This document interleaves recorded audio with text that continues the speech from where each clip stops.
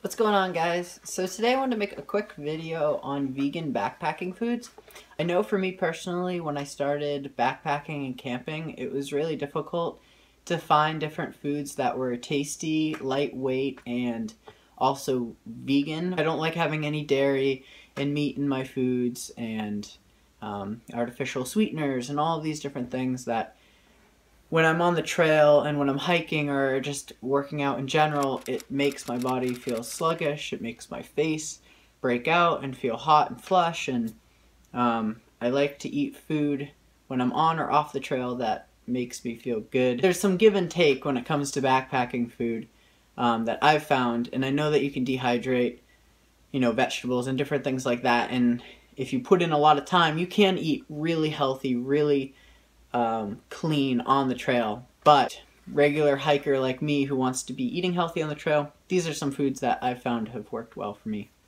The first one I want to mention, I've been eating almost every day for 2 years, and that's Lara bars. So the cool thing about Lara bars and the ones that I buy, I get the ones that are the peanut butter cookie ones, and they're about 220 calories, I think. And they only have 3 ingredients, which is sea salt, which it's good to have the salt for your body for absorbing water.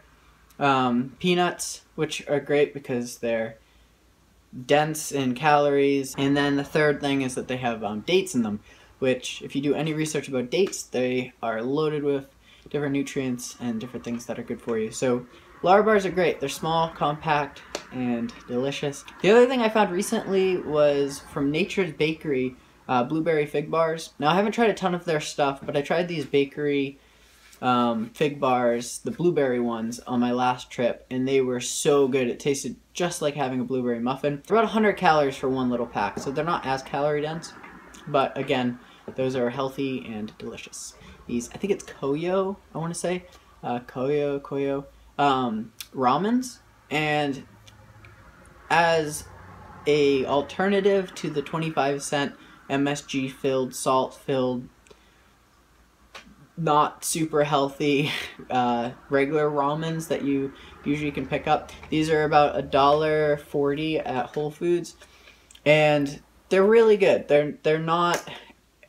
It's hard to beat salt and MSG flavor wise, but if you're looking for a healthy alternative, these ones, they're not that expensive and they're delicious. Recently I also tried Backpacker Pantry, the Louisiana red beans and rice. I think that's a good option for every now and again if you're looking for a lightweight kind of big meal. The other trail food that I like to bring with me on camping trips is couscous, which I do the Near East garlic and olive oil, like roasted garlic and olive oil one.